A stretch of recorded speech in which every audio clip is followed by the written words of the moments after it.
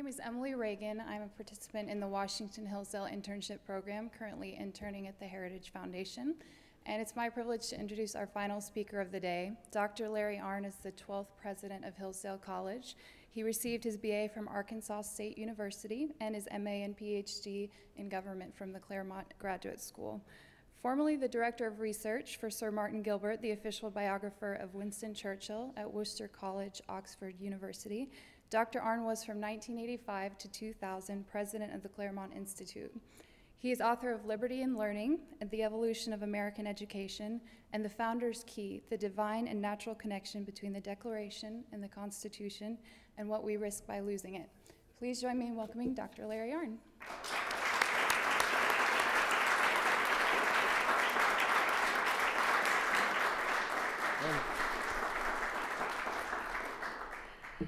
Thank you, dear, very much. Thank you, David Bob. Thank you, Senator Lee.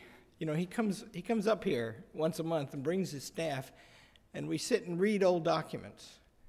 And so I know that for once a month, for a couple of hours, there's at least one senator who's not doing something unconstitutional. Although things like that are regulated by the government, it could be illegal. I don't really know. And thank you, Professor Porteous and Pastrito, the two Ps, because they shone today, and it was lovely to watch them. And all of you here today, thank you for being here, and all of you watching online, I want to apologize to you. We gave everybody in the audience a sandwich for lunch. It was good, I think. Mine was. And I want all of you watching to know that if you will just sign up and give us your email, we will email you a photograph of a sandwich.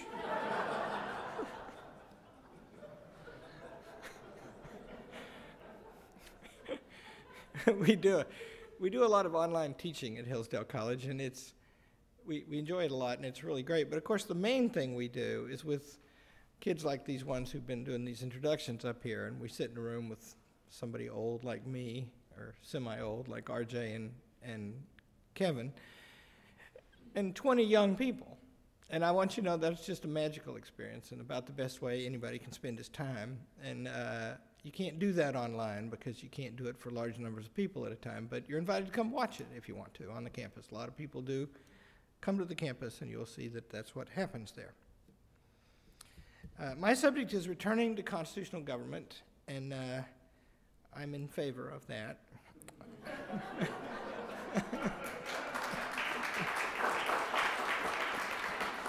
And I had a journalist the other day, an intelligent man, ask me, well, then you've taken sides, he said.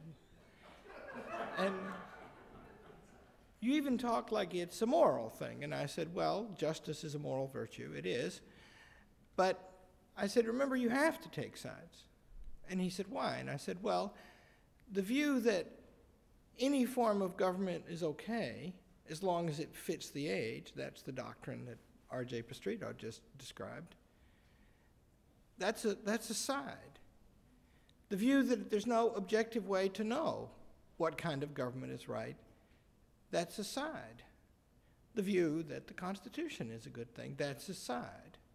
And we at the college were founded in 1844. That's a long time ago, 170 years nearly. To be on that side, and a lot of people from our college have died in wars and done great service for the country. A lot of them are remembered in this building where we are here in Washington in the name of those principles. And that doesn't change the fact, however, that it is an academic institution. And I'm going to say something at the end about the importance of that fact, why it's a very important fact. But I'll say at the beginning that, of course, we have to proceed by making arguments and proving things. And so you just heard these two talks, and thank you for listening to them. And they're a little involved, aren't they? You know, these guys are very hard teachers, both of them, and I myself am a pretty hard teacher. And over the years, we pick up a lot. You have to go into things deeply. And so I urge everybody watching and all of you here, we're making a lot of tools available so you can read for yourself the original materials about these debates.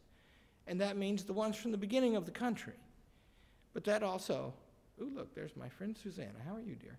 I haven't seen you in a long time. Excuse me, it's one of my students. Lost my train of thought there. And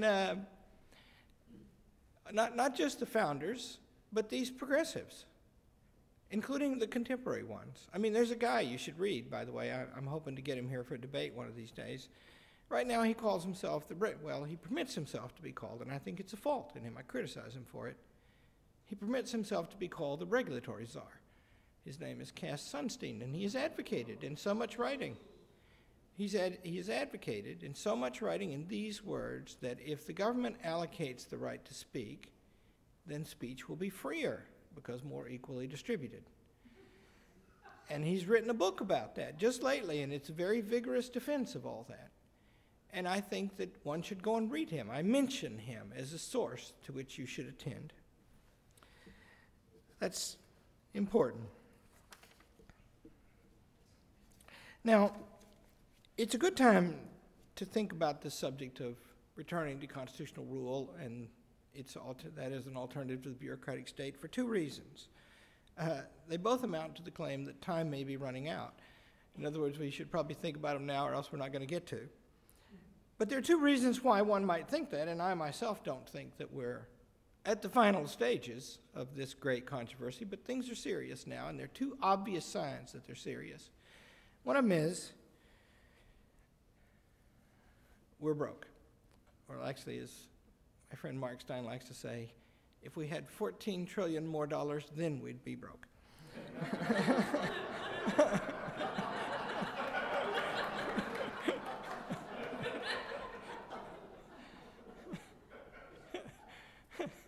But he's actually wrong about that. Come to find out, well, he knows he is, I imagine, because really what's happened is the government is about $15 trillion in debt now. And that's a lot, and that's about as big as the gross domestic product, and that never happened before in American history except during the Second World War. And that happened because, of course, that was the greatest military conflict in all of human history. And this has happened in time of relative peace, and so it's an ordinary operating phenomenon.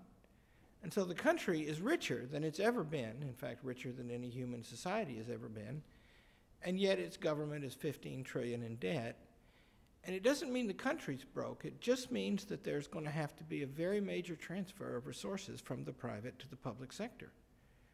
If it continues, and it is continuing at a very rapid pace and likely to accelerate. And so this question, which is my main theme today, of a transfer from the private to the public sector, if you just think about that for a minute, there's never been a government in history in which that's a more sensitive thing to happen than ours, because ours is founded, the founders take great pride in saying, on a unique relationship between the public and the private sector. And that relationship is simple. It is that they are different and that the private sector controls the public sector. And so there's an adjustment underway, and obviously, if you study the founding of the country, that's a fundamental thing, right? You may think it's a great adjustment to make, and many, many people do think that. But remark the fact that whether it's a good adjustment or an ill adjustment, it's a fundamental adjustment. It changes everything. Now, a second thing has not been mentioned yet, and it seems to me terribly important, worth mentioning. And that is, if it's true, and it is true, that now about 15 trillion is the gross domestic product and about 6.8 trillion is local, state, and federal spending, and half of 15 trillion, as you know, is 7.5 trillion. When you're talking about trillions, it's good math works the way it does because nobody can understand what 1 trillion is, and you can know the relationship between 15 and 7.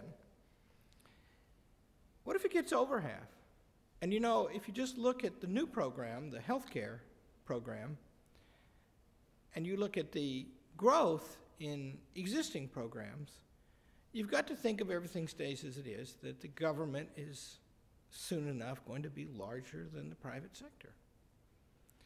And that's showing up in another incredibly sensitive thing in our constitutional system, and that is the representative functioning of the system. And this is just it just, as you say, it's a neutral thing. You don't have to believe one thing or another about this just to understand the phenomenon. And the phenomenon is, Madison writes this in the 63rd Federalist in prettier language than I will quote this morning, but it's very worth reading, the 63rd Federalist. He says that for the first time it's a purely representative form, and that means that the sovereignty, the legitimate authority to rule, is located outside the government. And there's nobody in the government that possesses that. But that means that the only way we, collectively sovereigns, have to control the government is at election time. We don't get to do anything except at election time. And so elections are the critical point in American politics. And it's just a fact that if you take the 10 largest givers in politics today, about 4.5 of them are places from which their money is derived from the public sector. They are public employee unions. And they give overwhelmingly to one party and not to the other party, and they advocate things that make the government larger. And that means that the government is a massive fact in the electoral system by which the government is chosen. You heard Kevin Porteous read that funny thing from a law review article, I think, where some really brilliant man wrote it, and it's just lovely about how, the commission decides to investigate, and the commission reports to itself, and the commission enforces, and the commission kills you, and then it buries you, and and then it takes your estate, and then it prosecutes your heirs, and, I think that was the list of what the commission does. The commission is very involved in the electoral system now. So what about that? Is that right? I think it depends. It depends on whether you think this certain argument, which R.J. Pastrito made with great clarity, he's good at that, is so.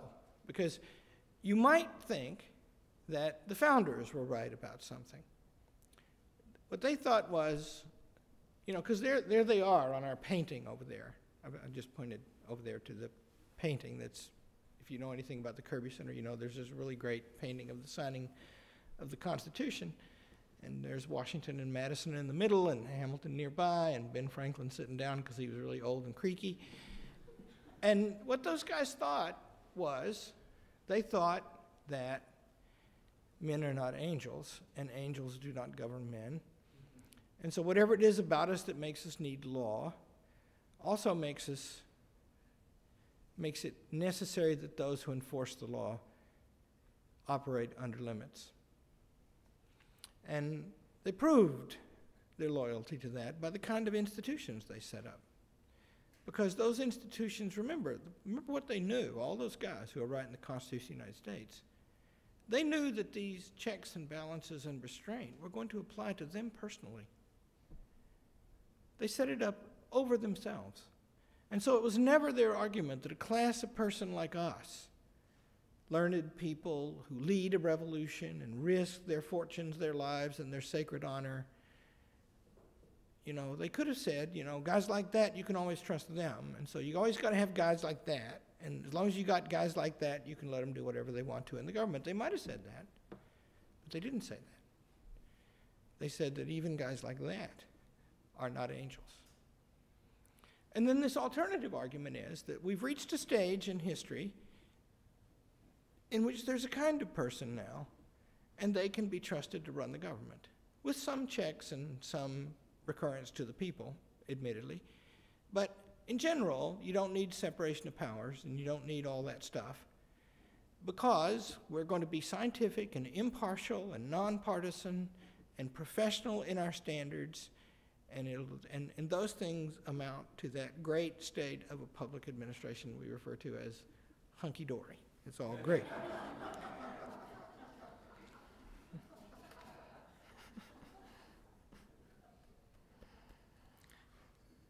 Well, I'm not in the hunky-dory school, and so I'll make an argument about 3 kinds of things you might do. 2 of them have been mentioned, one of them not. One is we should protect and respect the popular branches of the government, distasteful though that may seem. Also, we should make them more accountable. Now, I stand with every American. I think there are actually 7% of the Americans who will not answer the question yes, the question being, do you hold the Congress of the United States in complete and utter contempt? Everybody does. I do. Except you can't really limit its authority over the government without limiting our own. Because it does just so happen they're the ones that we elect. And they've maneuvered, they're complicit, the institution or many of its members are complicit in this system by which they escape responsibility for the bad things and they get to make their living as ombudsmen doing favors for us with the bureaucracy. Just the other day, somebody came up to me who lives near Hillsdale and said about a great favor our congressman, I won't mention his name, he's a friend of mine, I'm for him, had done for this lady because there was some visa paper that somebody was adopting a kid and they couldn't get the kid into the country, and so the congressman intervened. It's a nice story. It's good that he did that. And of course they love him for that. And good that he did that. He is a very good guy. But of course that really isn't quite what his job is it? His job is to take positions on the great issues of the day, like the ones we're talking about today. And they used to stand or fall by that. And there wasn't so much that went on in this town that you could affect. So you need to respect the representative branches. But also, I would do a couple of things. One of them is, there's a few states that have this now, and I wish they all did. I think that you should have impartial rules in drawing congressional districts so that a very high percentage of the districts are competitive. Elections should be a really whacking big argument. And we're having one right now, by the way. It's very good for the country. It's good that it's so ugly and hotly contested. In my opinion, we're not ready to go to the deepest questions that are before us right now because the people who are running for office now have not really lived and made their careers in a time like this one, whereas there's some younger ones that look better to me. But still, they're doing better than they used to do. And we're examining the questions. Well, all elections should be very competitive. And I would change that if I could. I would get rid of gerrymandering.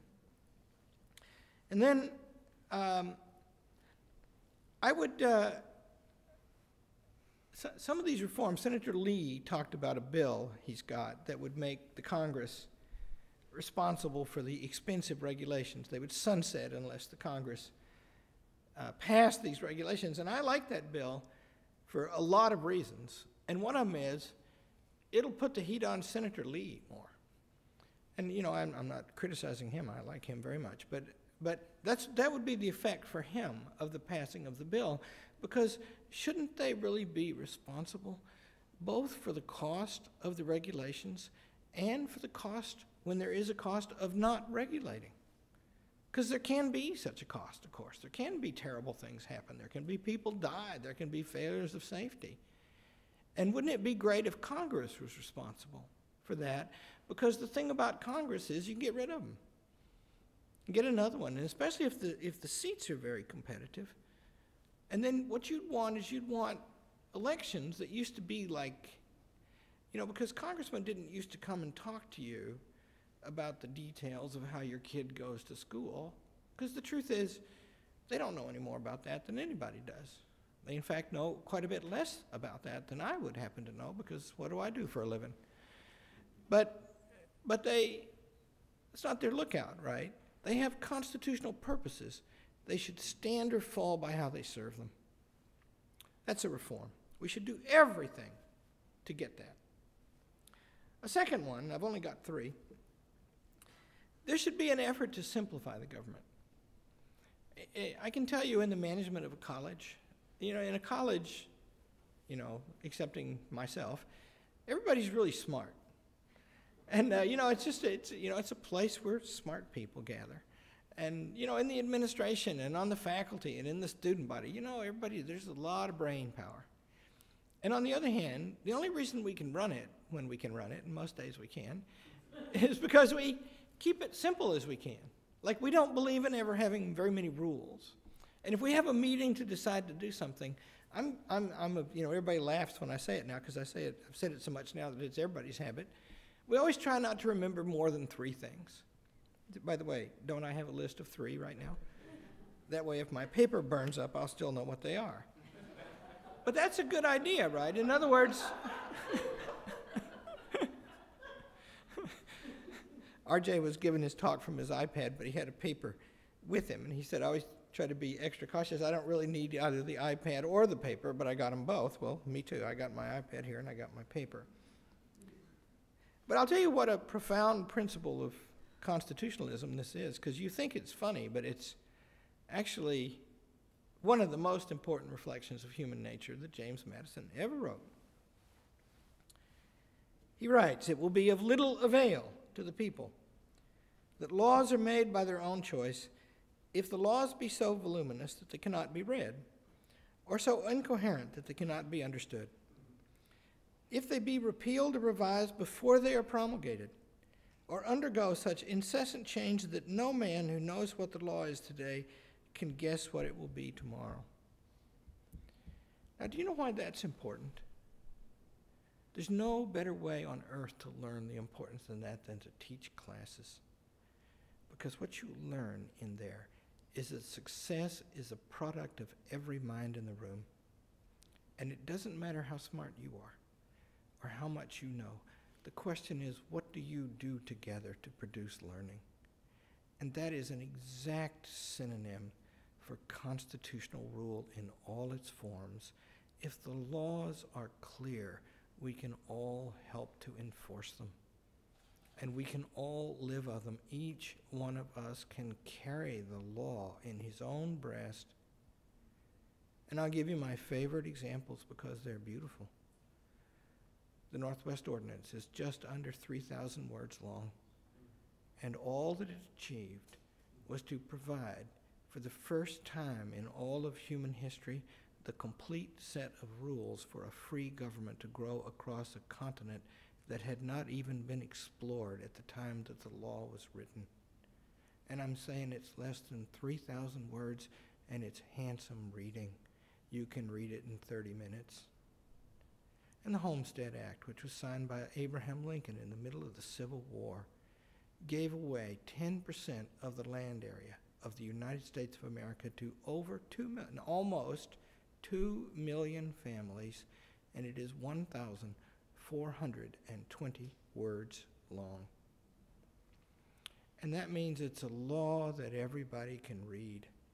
And if everybody can read, I was involved. I'll disgrace myself yet further before God and man by admitting that I helped to bring the California Civil Rights Initiative into being. And we had this magnificent tool of victory. It was just overwhelmingly powerful, and nothing could resist it. We in the biggest state in the Union, we had about $600,000 or $700,000, as I remember. And there was a securities initiative on the ballot, and I think there'd been spent like $45 million for and against it. And 3 weeks before the vote, more people knew about our initiative than knew about that one. And of course it means, because we didn't have any money, it was identified for people overwhelmingly by a hostile press. And yet it had huge majorities for it right through Election Day when it won. You know what the key was? It's very pretty and very simple, and it uses the language of the Declaration of Independence, and it just establishes the government of the United States, or the government of California in this case, in its various operations is not to, on any occasion, discriminate or prefer on the ground of the color of one's skin or gender. And everybody can understand that. It's simple and beautiful, and then everybody can get behind it. And so we should start a rule that we're only going to pass laws like that. And I can tell you, there is in this town some people working on that now. And I'm proud to say that some of them have written that they got the idea of it by sitting in a seminar right here in this building. Because one day I said, they said, well, what should we actually do? And that's a great question to ask anybody who's a teacher, because I don't know what to do. I am giving you these 3 points, though. And I said, I held up, by the way, because I happened to have brought it, printed out, the Higher Education Act of 2007, I think it was, no, well, it was started in 2007, but then it was completed later under the next administration. And that bill, you know, it's the 6th or 7th reauthorization of one of the ugliest pieces of legislation in all of human history, the first Higher Education Act of 1965. And I'm telling you, it's pug ugly. You should just go read it. And the new one is worse. And it was written when the Republicans had a majority in the Congress. And I held it up and I said, you know, don't do that anymore. And they said, you know, because by the way, it's a miracle you could even do that. I don't know if you particular people in the room did that, but people like you did it. You know, a bunch of people who are 28 and 31 years old, who've got law school educations, most of them, and you write this intensely and immensely complex thing, telling people how to run a college when, by the way, you have no knowledge of that whatsoever. And I happen to know something about that, whereas 12 years ago I didn't know anything about it, and I learned because I would have died if I hadn't. You see? So the point is, I said, don't write that. And they said, well, what should we write? And I held up the Homestead Act. I said, it's been proved you can write this 800-page monstrosity. Could you write this 1,400-word beauty? And you could see they were taken by the charm of it. The IRA law, individual retirement account law under Reagan, it's pretty simple. The Chilean healthcare and retirement system is pretty simple. And they're not simple enough nor beautiful enough, but they're a start. What if you just passed some laws that were simple and lovely and invited everybody to cooperate with them? Now, you wouldn't need this rulemaking process producing these endless complications. So I favor that. And I think, by the way, these first two things, these are both things that could be done pretty soon. That is to say, they could be in somebody's political platform right now. And it doesn't mean that you have to disturb the entitlement state. That's going to take something sort of complicated, like maybe the Paul Ryan plan or something like that. I don't know what, but something like that. Because there's huge flows of money involved. These are points just about ways of governance. And their effect, if you could implement them, would be to restore additional authority in the hands of people. And make them accountable at the same time, you see. Because authority and responsibility are supposed to go together. Like, I have authority at Hillsdale College. And you know, if something messes up there, who do they call? Whose fault is it? You know, usually the cycle goes like this. Something goes wrong, and then I find out about it, and somebody's criticizing me or wondering what went wrong, and the first thing I have to do is find out what it is. I'm accountable. And that goes with the authority. And it'd be wrong if I had one or the other without the other. Just one or the other. You see? The last thing is we should implement separation of powers in the regulatory agencies. I'll mention, that came up several times this morning, and I'll mention a couple of experiences I've had with that. I used to live in California, and there was the South Coast Air Quality Management District, still a great power there. I imagine I'll hear from them before the week is out, because I mentioned their name. But they had at the time 1,200 employees, and they had about 100 of them doing public relations, as I recall. And the way, you know, by the way, they weren't very good at it, but that's what they did. And here's how they worked. Here's how they functioned. I came to quarrel with them a little bit here and there. And you know, they did what they do. They offered me a contract. And I said, well, you know, I don't really do that. And they said, but we'd like to have your help. And I said, well, you shall. And they didn't take that as good news. But the way they were formed was they had power to regulate anything that gave a certain kind of emission. There's a long list of them into the atmosphere. Any process, anything that did that. And they made the rules, and they enforced the rules, and they adjudicated the rules. They got their budget entirely from fees and fines placed on what they were pleased to call the regulated community. Community, interesting expression. And so they're very powerful people. And they would tell you if you want to paint some surface, they'd tell you what machine you could use. Stuff like that, right? And of course they have enormous discretion. And they built themselves a palace. If you go to where 57 and the 22 freeways come together. No, the 60 and the 57 freeways come together in Southern California. Up on the hill is a gorgeous white palace of a thing. And I remember I began to turn people's heads, and I first heard the suggestion from a mayor of a town. Good idea, I thought. She said, you know, they're all three branches of government in one. Is that right? And there were some reforms. In other words, the only reform that really happened was they had to put their budget into the state general fund, and then they got an appropriation back out, so they didn't have the same incentive to fine people or put fees on them. But shouldn't you fix all of that? Especially the judicial part, because regulatory agencies are in the executive branch. And so they must not have especially judicial functions, because the judicial function is the place where the arm of the law comes and grabs you, the citizen, and says something's going to happen to you. But also they shouldn't really have the legislative function either.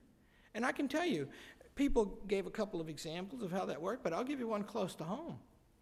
In 1974, Hillsdale College, which was founded in 1844, and remember, has never had a nickel from the government, and remember, has done fantastic service for the government. Read the story of the Civil War, and if you read it truly, you will find out that we were very much involved in that. And there were people on our campus who knew Abraham Lincoln, and everybody loved his cause and helped to invent the platform on which he ran for president. It's just true. Lovely, too. And that makes us a little bit older than the United States Department of Education.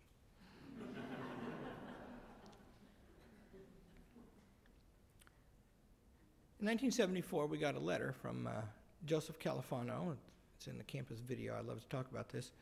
And it said that because students were bringing federal aid, which was aid directly to the students, to the college, that we had to sign the compliance documents. And that's the money now that we're famous for not taking. We did take it for a while. That is to say, if a student showed up with the GI Bill or showed up with any of the federal programs today, we went through a big debate on the campus, and we decided we'd never ask for money from the government or accept any directly to us, but these were student programs, and it was up to the students whether they wanted to do it or not. That was our position, hammered out through the 1960s. Well, in 74, they said, well, you got this money, now you're going to have to comply. And comply means, at Hillsdale College, I count them up every other year, so I think at Hillsdale College we have about 95 pages of rules if you put the student, faculty, and staff handbooks together.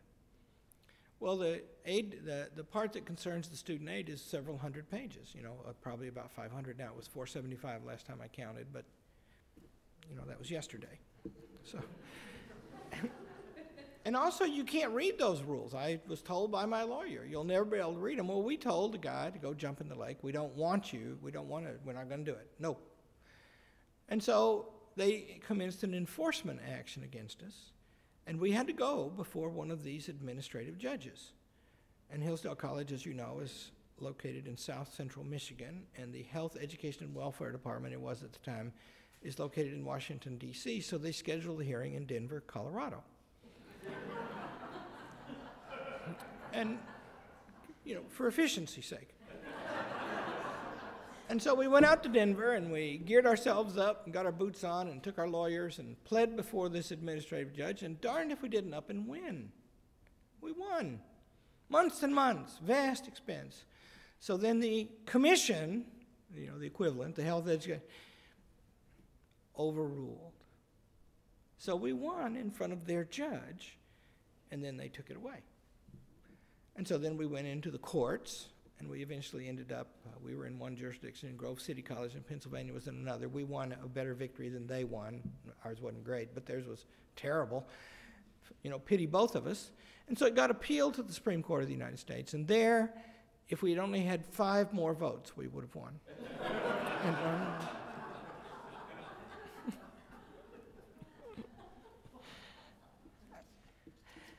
And of course, that's been pretty good for us, since. But who knows, because I'm reading today, Obama's going to make tuition free and tell every college how it's got to spend its money.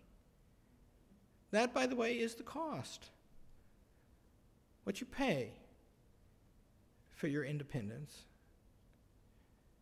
Maybe you get security, except you don't. you pay your freedom. They're very interested in how you teach now. The standard you've got to meet is called diversity, whereas the name of the thing that they're regulating is university. And those are cognate words, and they mean incompatible things. University means many things turning. Both of them mean many things turning. University means they turn into one thing. Diversity means they turn into more than one thing. And so there is a personage, a official of a high official in a mighty and great college who loves to say that the purpose of the University of Michigan is diversity.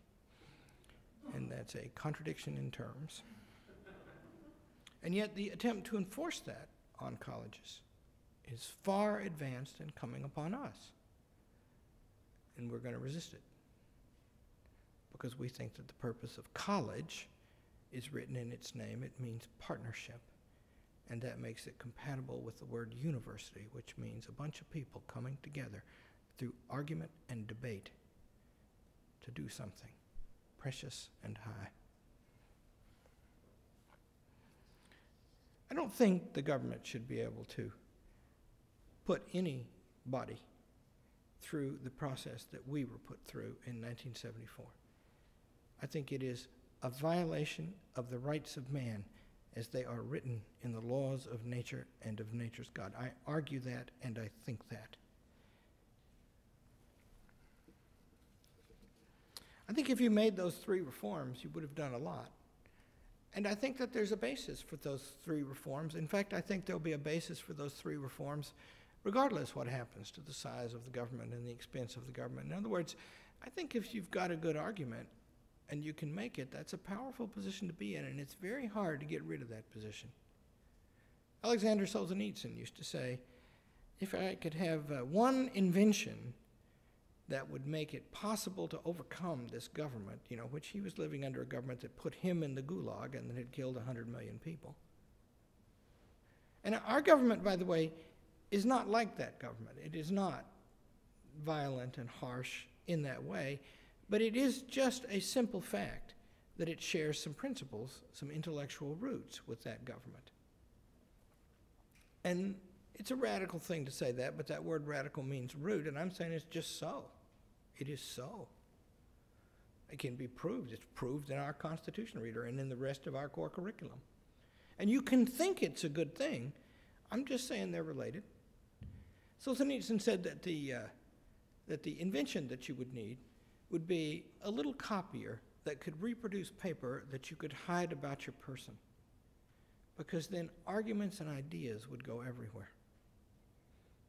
Isn't that a hopeful and optimistic thing for him to write? And that's in the depths of the reign of the gulag. And what has happened since except that it's been proved that he was correct?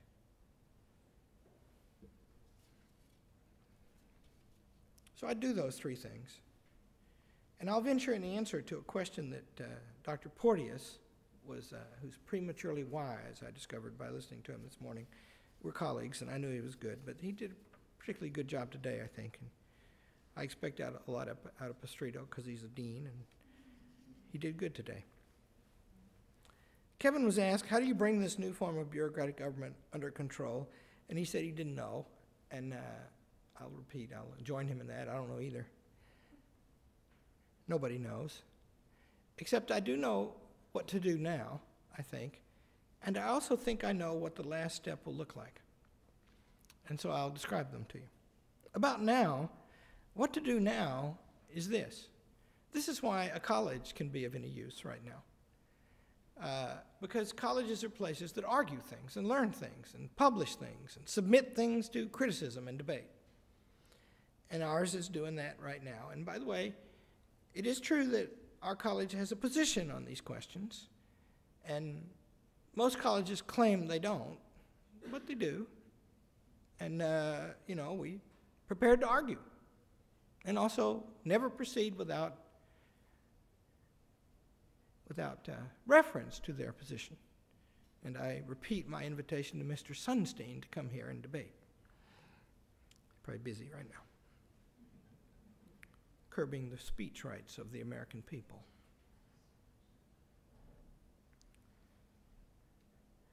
So the first thing to do is to argue. The American Revolution had a gestation period. In one sense, it was about 2,000 years long, because that's the length of time over which the books that the founders knew had been written. In another sense, it was about 150 years long. That's the length of time that there were Europeans in the New World. And in another sense, it lasted from about 1763 until about 1776, when the real conflict started in 1763 until the Declaration of Independence was produced in 1776. But you'd have to go a little farther, because the Constitution of the United States, 11 years farther on, is better, although the same thing in kind, as it is better than the constitutions that were written in 1776. So it took them a while of arguing and thinking and talking, and they got better at it, because that's what free people do when they get together to learn and to consider things by reason. That's the thing to do now.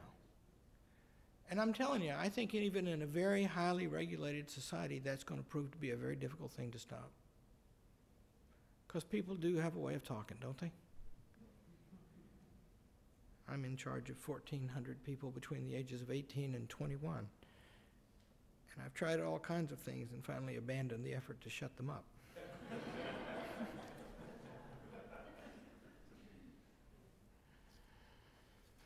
The agitation for progressivism. The first ideas, they came from the academic world. Think of that. If we're going to retrace our steps, where should we start? The last step is harder to imagine, except we have the great crises in human history to give us some guidance. I've studied Winston Churchill a lot, also Abraham Lincoln, also George Washington. What were their lives like? They saw some terrible thing coming. They spent a long time figuring it out. They had gifts. I mean, it's just incredible. Somebody asked me about somebody running for president right now. Is he, in fact, like Churchill? And I said, sure, in some ways. And, you know, I won't say the ways, but there's some ways, yeah, and some good ways. And they said, well, is he as great as Churchill? And I said, well, I don't know. Why, do you say? How would you tell? And I'd say, well, they both published books. You could read them. They both would give speeches. You could read them. Churchill was very great. He said once that he was describing why his ancestor, fighting Louis XIV, won all the battles that he fought in the war, whereas the generals, and the war went on for 20 years, I think, and he was the commander for 8. And the generals on the other side of him never did win. And so every time he went out in the field with the same forces against the same enemy, and every time he did it, he beat them. What can account for that, Churchill says? He says, any intelligent scribe can write down what should have been done after the fact. But the great generals, it seems, move their armies about as easily as some people ride their horses from place to place. Nothing but genius, the daimon in man, can answer the riddles of war. And because genius is much rarer than the rarest and purest of diamonds, wars are mainly tales of muddle. I think the efficient cause of Michelangelo's David and Michelangelo's Pieta and Michelangelo's Moses is Michelangelo. And it mattered a lot that he did it. And I think the efficient cause of the United States is the men standing in that portrait right there. And it matters a lot that they were the ones. They were not the only thing. There were 3 other kinds of causes. But that cause, you need to get right. So we've been reduced to that miserable place where we need great statesmanship to get out of this mess. But God has given it to us before. And also we do know the material with which such a statesman should work, because the material cause of the United States of America is the land and its people. Its formal cause is its Constitution. Its final cause, the beauty that moved people to make our country, is expressed in the Declaration of Independence. Well, the land and the people are awful good in this country. And also, they are surely aware that if the original kind of government that we were bequeathed by our fathers is correct, this new kind cannot be correct. And if this new kind is correct, then the original kind cannot be correct. And so people who claim, as I claim, that this form of government won't work, you know what's wrong with it? What's wrong with it? You can put it in two ways. It claims that the founders are wrong, that there is no abiding or objective standard of good to guide action. As the current President of the United States has written, the very idea of constitutional freedom means that there cannot be any self-evident or absolute truth. He wrote that in The Audacity of Hope. Well, the point is, that's step one, but step two is, I would like to have a lot of power, please. I don't know that it's right to trust that argument. But then the second thing is, another more obvious thing yet, is that we're all human. And that means that we should all participate in the government over us. And constitutional government, by the way, is very strong. It is stronger than bureaucratic government because so many millions of people can help to make it work. Whereas the other kind, the kind we have now, means that really experts are telling people what to do. And I will tell you, I find in my own work, as a teacher especially, but managing a college, that's not a good way to go. People don't like it and you don't get much done. Once the lady from an accrediting agency, she said, Dr. Arnn, how did you do such a good job controlling these costs here? I'll send you our accreditation report if you want. It shows, it's a world beater. And I said to the lady, I said, I didn't. She said, who did? I said, everybody. She said, wow, how did you get them to do it? I said, I asked them. And they do. It's great hope, I think. Have faith in the right, as God gives us to see the right. Thank you.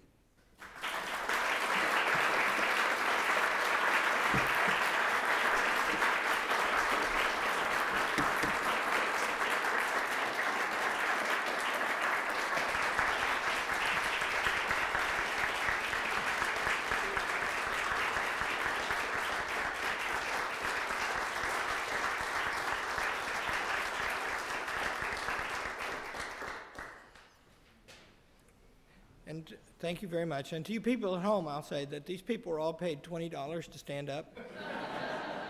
And so to you, we're going to email you a photograph of a $20 bill.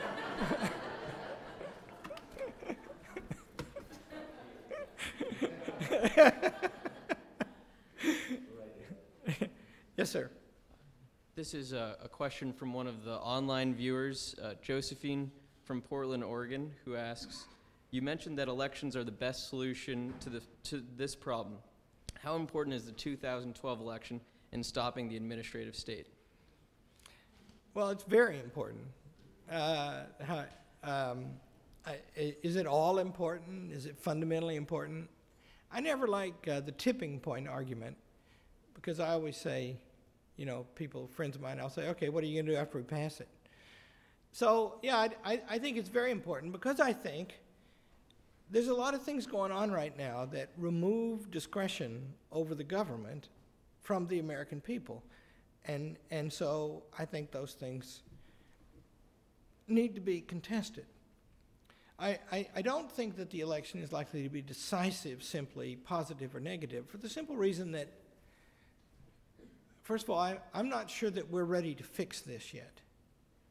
I'm not sure we as a people have thought through what needs thinking through to get to a place where we could do what needs doing. I think the instinct is with us, and I think we're learning all the time and getting better, and I think that's going to have to go on for a while. And about the thing that it's the end for good and all, I don't know about that. I don't think that's true. And there's a lot of reasons why, although, mostly because we don't seem like a people beaten to us, and also the people in command right now in much of the government, I don't think that the majority of them are simply despotic in intent at all. I think that they seem a little angry to me now, whereas the tone of progressivism, as RJ, for example, described it a little bit this morning and as he's written about it, it's often been smug and superior. You know, we know better. Oh, those naive founders thinking there were universal truths, you know, that kind of tone. Well, they're a little ticked off right now, I think. The president seems angry to me. And I think that's, by the way, partly a sense that it's not going as it ought to go. And we got to have more now to really make it go right, because this has been insufficient. So I fear that a little bit, but that doesn't amount to the same thing as you know, real despotic intent, where if I got to kill somebody, I'll kill them, and it doesn't matter how many. That's not what's happening here, I don't think. And it could down the road somewhere, but that would require events to change things in ways that I hope and believe will not happen. Hi, I understand and I agree and admire Hillsdale's position on government funding. My question is, do tuition tax credits, is that a way to get around that, because it's not direct funding going to the student or Hillsdale's, but it's kind of a backing tax credit? And then also, what do you feel about vouchers in the secondary and primary education system? Do they have the same problems that Hillsdale would run into? Well, That's a very good question. And the answer to it's a little complex, but I'll try to simplify. Let me think for a minute and do it. The Northwest Ordinance that I mentioned earlier is the first federal support to public schools. It, you know, in Article 3 says, religion, morality, and knowledge being necessary to good government and the happiness of mankind, schools and the means of education shall ever be encouraged. Then what they do is, in my opinion, a model of the way administrative things should work in America when they're domestic in their nature and something as local as education. Because, you know, education is radically local. Right now, this is an act of education, but it's not a national thing. It's everybody attending to this right now is going to benefit from it, and nobody else is.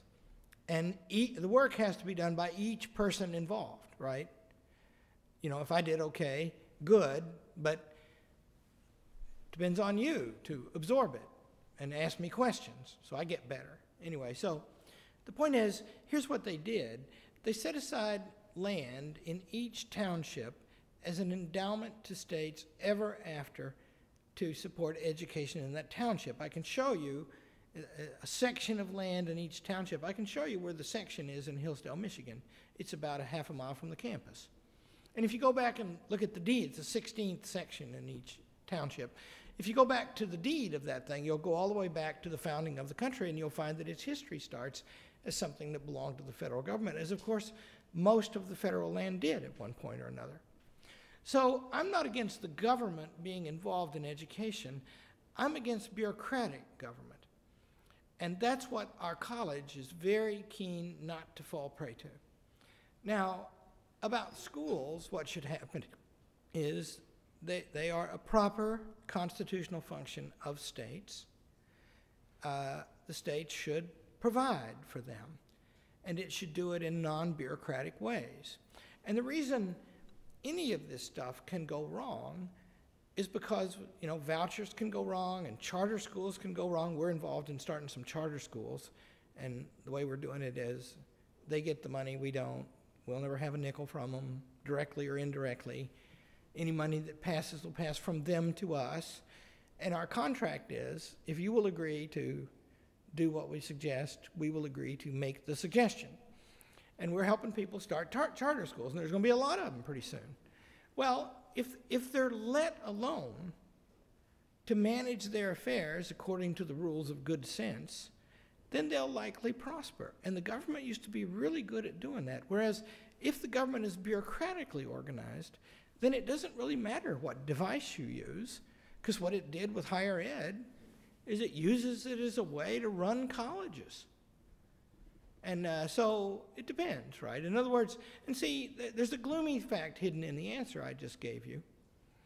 If the country were to go entirely down this road that it's going down, then it would be very difficult for our college to continue to operate, eventually impossible. You know, we fight to the end. But, you know, why? Because it's just, you know, step by step. You just make things harder every year. And we've, in the recent years, our college has done very well. And that's because people want it to, all over the country, all volunteers. And, one prays it will continue.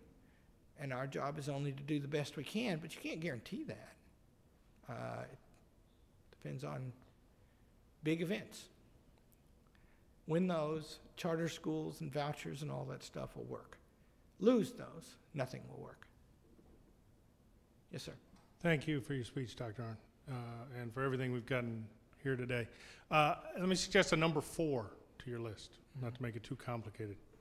House Rule 20 says that all votes by the House of Representatives have to occur on the floor of the House of Representatives.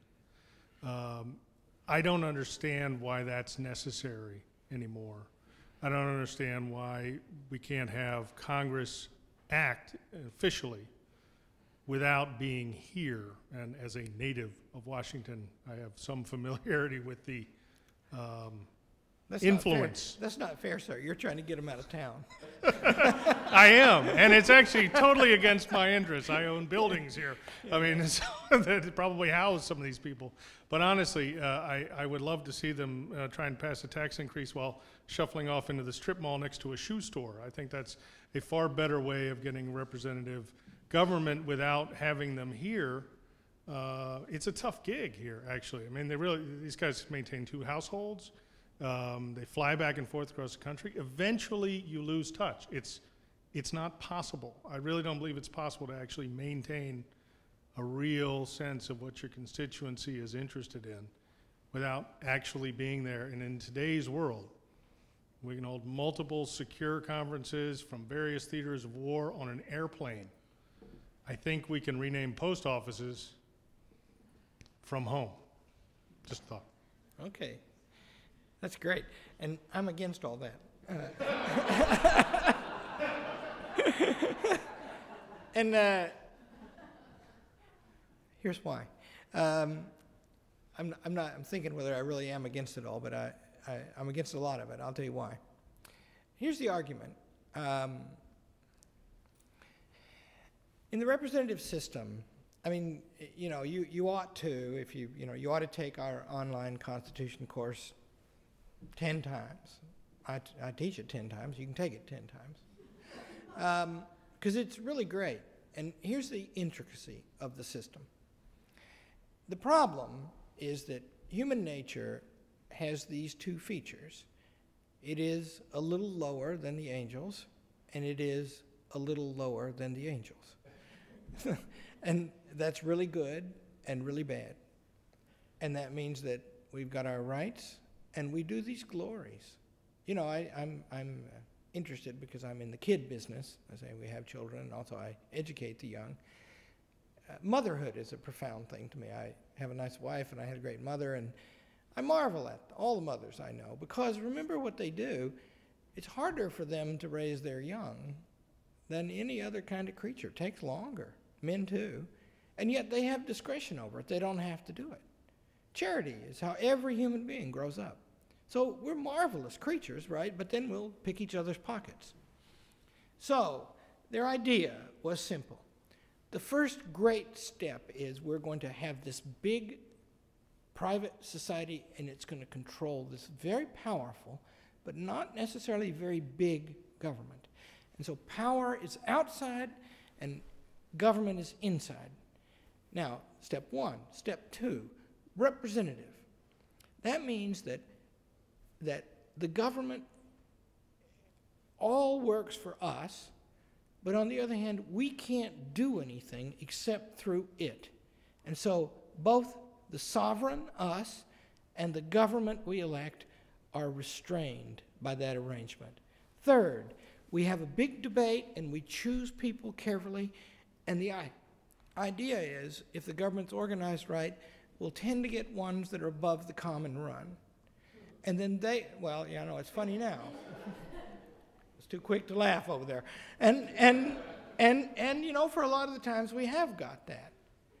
And you know, those guys right there, there's just nothing common about those guys in that picture.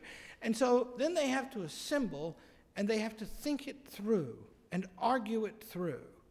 And by the way, the government is not going to do so many things that it won't be time to argue. There won't be too many for them to argue through. And so this whole notion of representation, of going to a common place, that's somewhere near the center of that set of arrangements in the way it was set up. And if all you are is just a guy living in the community, you know, and, you know, getting together, then the founders put an enormous emphasis on deliberation. And both the people have to deliberate a long time between elections. And that will encourage them to talk and think before they act. But then you're supposed to have the government operate in such a way so they do gather on that floor and they argue together. And then they don't need to be here so dang long. And then they should go home. And the government should shut up for a few months and then let the states do the great majority of things they've always done. And that doesn't mean that things here are not terribly important. They are decisively important to the life and well-being of the nation. It just means you're not supposed to be running all the details from here. So I imagine a government that's more like the one designed in that painting and not just a big national town hall. So that's what I think. Okay. Our final question comes from Joni viewing in Marietta, Georgia, and she asks, what emerging trends do you see that offer hope that our American society could be returning to our founding principles in the near future? If you heard that, what signs do I see? Well, I live in a very weird world because the signs of return are everywhere apparent to me. Everything we do at Hillsdale College is attracting attention, right? We run this to all you prospective students out there, all you grandmas and grandpas and moms and dads and neighbors. If you know somebody who's really super smart and a complete glutton for punishment, age 17, send them to our miserable college, where it is cold and the little town is boring as heck, and it's very hard. We've had 5 people get a 4-point in the last 15 years. You know, one of the smartest young lawyers in the country, he's sitting in this room. He's a student of mine. He's going to be famous. He's graduated from the top law school in the country. He ain't that smart. He didn't graduate with a 4-point at Hillsdale College, of course, right? So if you want to go through that misery and hell, please come to our college. We will accommodate you. And I will tell you, we can't beat them off with a stick. So, you know, the principles of justice and good are highly desired. The first sentence of Aristotle's Nicomachean Ethics: every methodical undertaking, every action, every art seems to aim at some good. Therefore, it has been beautifully said that the good is that for which all things aim. Seems still to be true to me today. Thank you.